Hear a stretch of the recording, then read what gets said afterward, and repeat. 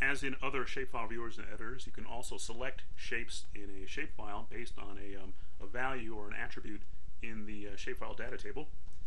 And I'm going to start first by sorting in ascending order by the original shape ID. It's usually a good idea with MapWindow GIS to do that. Then I'm going to select all the cities that have a population greater than 500,000.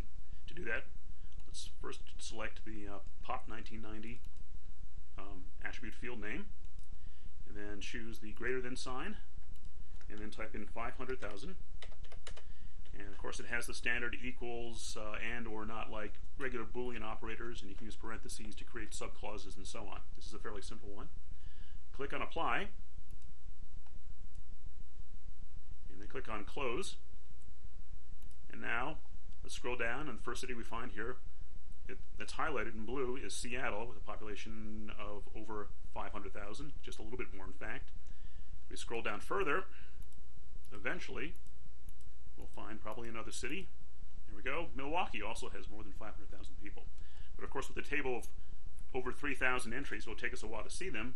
But what you can do is you can click on the View, Show Only Selected Shapes, and now it will only show you those particular selected shapes that have a population greater than 500,000. So there's about 15, 20 of them thereabouts. If you minimize the attribute table and look on the original map, it's difficult to see, but the cities that meet that particular criteria and have been selected are highlighted in yellow on the table, or on the map I should say. Let's go back to the attribute table. You can now take these selected values and create a separate shapefile that only includes those. And you do that by selection, export selected features. Let's give it a name. We'll call it big_cities. Save it, and ask if we want to load it into the map. And let's click on Yes. And now, if we go to Map, we'll see there's a new layer called Big Cities.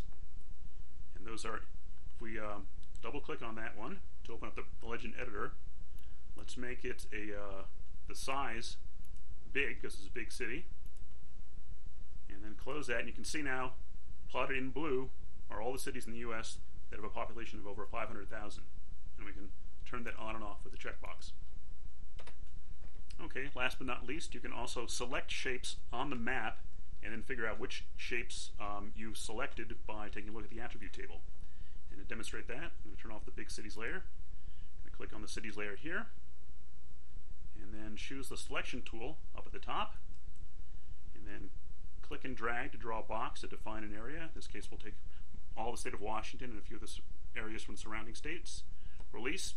I don't know if you can see, but the selected cities are now highlighted in yellow. If we go now to the attribute table, those cities that we selected on the map are now also selected here on the attribute table, and we can take those selected shapes and export them into a separate shapefile if we want.